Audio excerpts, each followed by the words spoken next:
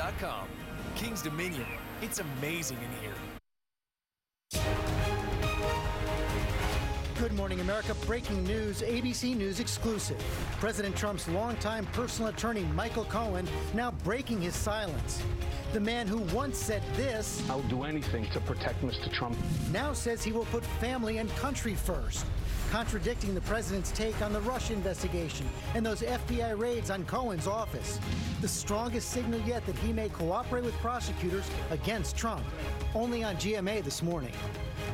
Summer scorcher. The new alert this morning, 60 million Americans bracing for more excessive heat. Roads buckling across the Midwest. How long will the heat wave last? Nightmare in paradise. A boat full of American tourists exploding in the Bahamas. Move the boat! Killing a woman, injuring at least 9 others. The investigation this morning and what people on board are now saying. Closing in, the new video of rescue crews now getting closer to where that boys' soccer team might be. Trapped in this cave for more than a week, divers now using ropes to try to reach them as their classmates pray for their return. And King James gets a new throne. LeBron leaving behind Cleveland, taking his talent to Hollywood.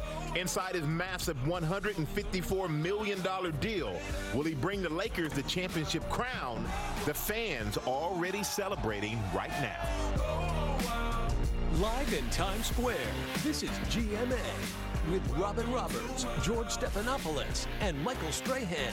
And good morning, America. Hope you all had a good weekend. Welcome back to Michael and Cecilia. Welcome back. A lot of happiness in L.A. this morning. Yeah. A lot of happiness in L.A. It's good to be a Laker fan if you are. A lot of people haven't getting signed up for the bandwagon. We're going to take a look at some Laker fans right there when they got the news. Doing LeBron's classic move, throwing some chalk into the air. And LeBron, he posted this clip on Instagram, thanking his hometown of Cleveland for an incredible 4 seasons. But now he has taken his challenge to Los Angeles. Going to Cali. Oh, yeah. All right, but first, George, that big sit-down exclusive interview you had with the president's former attorney, Michael Cohen, he's breaking his silence. Yeah, first time since the FBI raided his offices back in April. This was quite a weekend, quite an interview. Let's set the stage first on who Michael Cohen is. Remember, he's the president's longtime personal attorney, also his political fixer. He's in the middle of a lot of complicated cases. That Stormy Daniels case, the porn star. He was negotiating for the Trump Tower in Moscow. And what he's always been is the loyalist for President Trump. Remember, he famously said he would take a bullet for President Trump. That's what appears to be changing right now. I've spent hours with him over the last several months, 45 minutes in a Manhattan hotel room on Saturday. He's very much now his own man. I wanted to get into some of the specifics. Yeah. Starting out with one of the big questions I asked him is, what will you do if prosecutors come to you and offer you leniency in return for information on President Trump? Now, he said he wanted to respect the process, didn't get into specifics, but he added this, and he added this with emphasis. My wife, my daughter, and my son have my first loyalty and always will. I put family and country first. Nothing there about loyalty to President Trump. In fact, he didn't praise President Trump at all during that 45-minute interview. I followed up with him again. I said, but wait a second, Michael, you're facing the real prospect of having to choose between protecting your family and protecting President Trump. He says again, family is my first priority. Now, we should say here, again, Michael Cohen has not been charged with anything yet. He has not faced any charges, but he has hired a new attorney, and he did say that he would be, once he understands what charges might be filed against me, if any at all, I will defer to my counsel, Guy Petrillo, for guidance on future response. Now, this is important as well. Up until now, Michael Cohen has had different attorneys, and these are attorneys who've been part of a joint agreement with President Trump's attorneys. Once Guy Petrillo comes on board, that's expected to be at the end of this week, that joint agreement with President Trump's attorneys is going to end. That is a significant move. I did not give up this central question, though. Went back at Cohen a third time and said, wait a second, Michael. I've heard you say in the past you take a bullet for President Trump. I said, I've heard you say you'll always be loyal. You'll do anything to protect him. All he said in response, and he said this with emphasis, to be crystal clear, my wife, my daughter, and my son, and this country this country have my first loyalty. That is a very, very different message from what we've seen from Michael Cohen in the past. And Cecilia, one of the things I said to him after hearing all this and hearing him go on the record with this for the first time, I said, you know, there's a good chance that President Trump and his team are going to come after you. They're going to come after you hard. Because they had said he wouldn't flip. The president had said he did not think he would flip. And this is where he also stiffened his spine. He actually visibly straightened up in his seat and then said this: I will not be a punching bag as part of anyone's defense strategy. I am not a villain in any story and won't allow others to try and depict me in that way. As I said, what we're seeing here is Michael Cohen as his own man. The Trump loyalist breaking his silence also seems to be breaking free in a real way. Why do you think he's doing this? Why is he sending a message to the president? Is he trying to cut a deal? Why is he doing this? Well, again, he says as far as cutting a deal, he respects the process of the prosecutors. And remember, he has not been charged with anything yet. In fact, he hasn't even talked to the Mueller team, the Mueller investigators, sending a signal to the president, sending a signal to the country, sending a signal to his family. And I think, as he said in that last statement right there, he feels he's been portrayed as the villain in this story. He's been holding that inside, and he wants to get it out. So he is under investigation by the feds here in Manhattan. They're looking into his business dealings, including likely that payment to Stormy Daniels, that now infamous payment. We know that they've seized 4 million files, 13, I believe, cell phones of his. But unlike President Trump, he doesn't have harsh words for the feds. Well, this was really interesting. Remember, the president and his allies have compared the FBI raid to, his allies at least, have compared it to stormtroopers. The president called it a witch hunt. Very, very different message from Michael Cohen. He said, I don't agree with those who demonize or vilify the FBI. I respect the FBI as an institution as well as their agents. He said, in fact, when the FBI came to his hotel suite at the Regency Hotel in Manhattan back in April, they were very courteous, they were very professional. In fact, he said when they left, he shook their hands. What's at issue here in the Southern District likely is this non-disclosure agreement with Stormy Daniels, the porn star. Michael Cohen made that payment, $130,000 payment to Stormy Daniels in return for her silence. In the past, he's always said that he did this on his own initiative. So I asked him during this interview, did President Trump direct you to make that payment? Did he promise in advance to reimburse you? Here's what he had to say. I want to answer. One day I will answer. But for now, I can't comment further on advice of my counsel. To me, that was a very, very big signal. Wow, exactly. He is also ensnarled in the questions about Russian meddling in the 2016 election. These two different investigations, Robert Mueller's investigation going alongside. He doesn't like the term witch hunt, he says. Again, disagrees with the president. He said, when I asked him, I said, the president is calling the Mueller investigation a witch hunt. He said, I don't like the term witch hunt. As an American, I repudiate any foreign government's attempt to interfere in our democratic process, and I would call on all Americans to do the same. And in fact, he went on further. Remember last week, President Trump put out a tweet on the Russia investigation where he said, well, President Putin has denied these allegations, something the president had said in the past. Michael Cohen took that on directly. Simply accepting Putin's denial is unsustainable.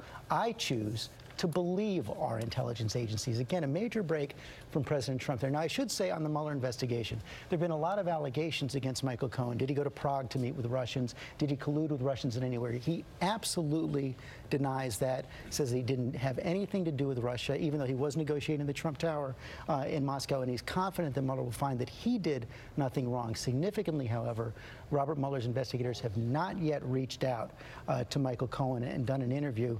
I also asked him about that infamous Trump Tower meeting. Remember back in June 2016, where members of the Trump campaign met with Russians, Don Jr. on Paul Manafort, Jared Kushner, promising dirt on Hillary Clinton. He said he was not in that meeting. In fact, he wasn't part of the campaign, but he was in Trump Tower. And I asked him directly, did President Trump know about that meeting in advance? And here's what he had to say about that. He said it was something, again, he could not answer. This is something he would want to answer in an official forum. So this was really remarkable here. Again, the questions he wouldn't answer. Really quickly, were you surprised at how direct and how strong his answers were? On that stuff, again, he wouldn't go into specifics on the cases, but on how strong he was in declaring his loyalty to family and country first, not President Trump. very different message from we've heard in the past. Dan Abrams has been sitting here taking notes during this whole conversation. So what's your take on it? Well, this is striking. You don't do this interview and say these things unless you're looking for a possible deal with the Southern District of New York. Remember, this is not the same office as Robert Mueller. Robert Mueller sent this case to the Southern District of New York. So in theory, this is an office that reports to Donald Trump. And what I found so striking about your interview is the questions he would answer versus the questions he wouldn't answer. And the questions he would answer are the ones where it seems, I think he feels safe, right? He's saying I didn't do anything wrong. Exactly. So he's perfectly happy to talk about that. He's perfectly happy to talk about how kind he thought the FBI agents were, which is a sort of amazing statement. He's saying they're there raiding his office, and he's saying how polite they were. But he won't answer all the questions, which are the sorts of things that prosecutors are going to want to know answers to. And he's holding back on those issues. Probably on advice of counsel, of course, but it is really striking to look at the difference there. And part of the, get into that, explain what's happening there. A lawyer would tell him, listen, you don't know if you're going to be charged with something, you don't know what you're going to be charged with. We can't give up the whole game right now. Which is, it's an interesting point that we're at right now as to how did we get here, right? Because, you know, prosecutors typically will say if they're charging someone, you know, okay, well, you know, is there anything you want to add? But he hasn't been charged yet. So we're now at this in this sort of purgatory where he hasn't been charged, and yet it sure sounds like he's saying, but I've got information for you if you are going to charge me. And remember, they've collected so many documents over the last several weeks and months as well. And that raises another question, which is attorney-client privilege. Remember, he is not just Donald Trump's attorney. He is also Donald Trump's longtime business partner. And in matters where he was not serving his attorney, the attorney-client privilege would not apply. Final point, the significance of breaking this defense pact that he's been in with President Trump's attorneys. Well, that sends a clear signal. We're no longer in this together. This now says, I am no longer part of Donald Trump's team when it comes to this defense, because up to this point, they're sharing information, they're sharing documents, and that's now going to end. His lawyer is someone who was a leader in this office, this very office, the Southern District. He may have even hired some of the people who are working on this case. So very important also to think about who he's now hired as his lawyer. Big step over the weekend. Dan, thanks very much. We'll wait to see what the president has to say on this. We do want to turn now to that race to find a young soccer team missing in Thailand. They've been lost in a flooded cave for more than a week. But this morning, some hope. Rescue workers are closing in on an area where they think the boys might be. A diver just revealed they found writing on the wall of one of those passageways, which tells them they are going in the right direction. ABC's James Longman is on the scene for us this morning. Good morning, James. Good morning, Cecilia. This operation is in full swing, but it is a race against the weather. A further downpour is scheduled later in the week. They've got to get to that part of the cave they're hoping is still dry. Inside the battle to find 12 young boys and their soccer coach missing for over a week in this flooded Thai cave. Rescue divers pulling themselves along ropes deep inside, fighting against powerful currents. This morning, the country's elite naval unit further along the underground passages than they've ever been before. The plan, to be able to reach this cavern, which rescuers think is above the water level and where they hope the team has sought refuge. Emergency teams from around the world, which include the US military, setting up a staging area in one of the cave chambers, bringing in lights, medical supplies and oxygen tanks. Rescuers have been working around the clock, pumping thousands of gallons of water out of that cave so that they can get better access and find the group inside. Experts working from above the caves too. This geologist telling us his team can scan 200 yards down into the earth, looking for gaps to knock through new entrances. The boys, aged 11 to 16, and their 25-year-old coach went into the cave after soccer practice last Saturday, their schoolmates praying for their safe return as an entire nation looks on in hope.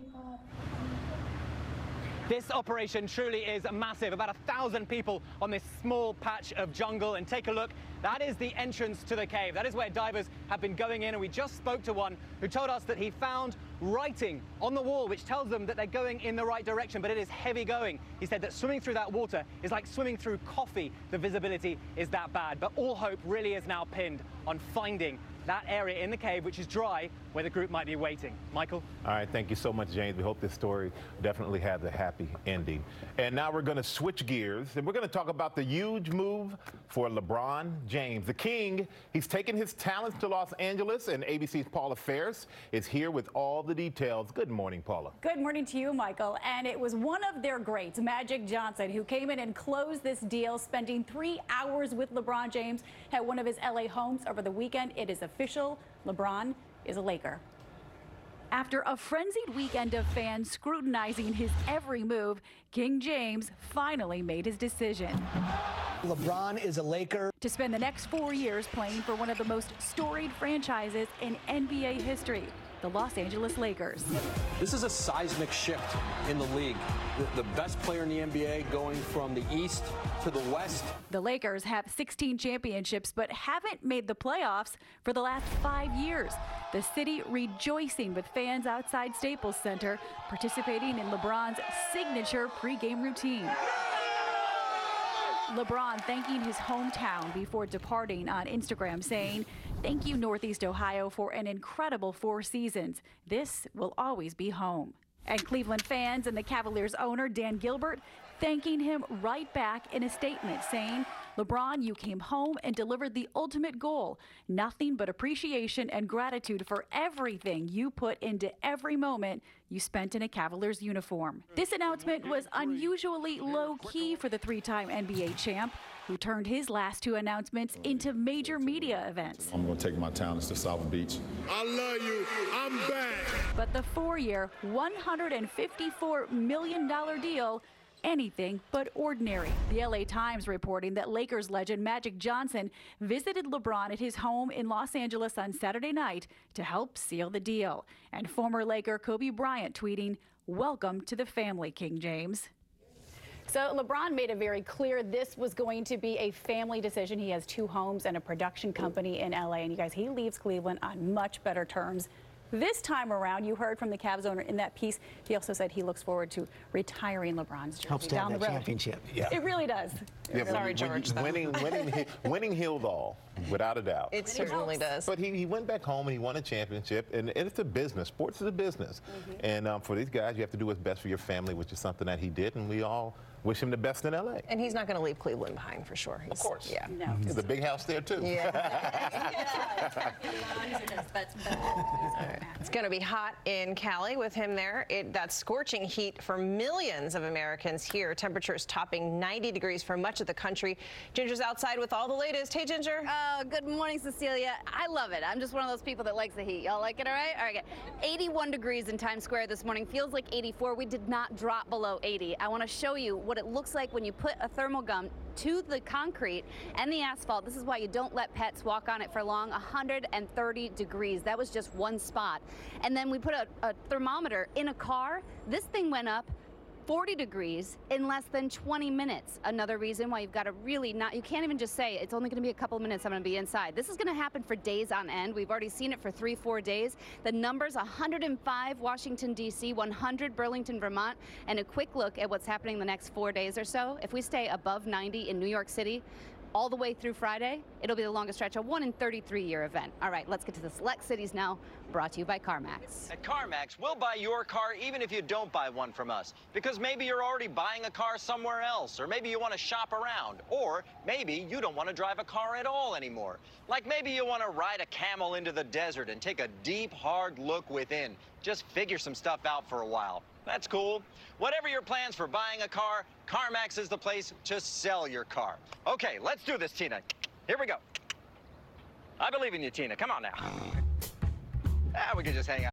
Doing anything outdoors today, you really need to take it easy. Our temperatures will be rising very quickly. By lunchtime today, we'll be at 93 with heat index readings by lunchtime in the triple digits. In fact, all day long, quite oppressive with high heat values and high humidity. Now, for the 4th of July right now, it's looking like it's going to be overall dry. By fireworks time, temperatures will come down out of that 90-degree range to 80 degrees. And then the remainder of the work week, not quite as high on Friday.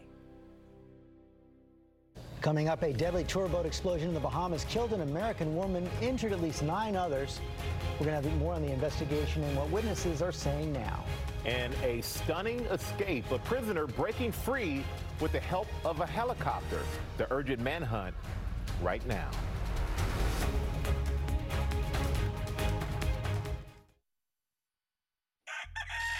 This is your wake-up call. If you have moderate to severe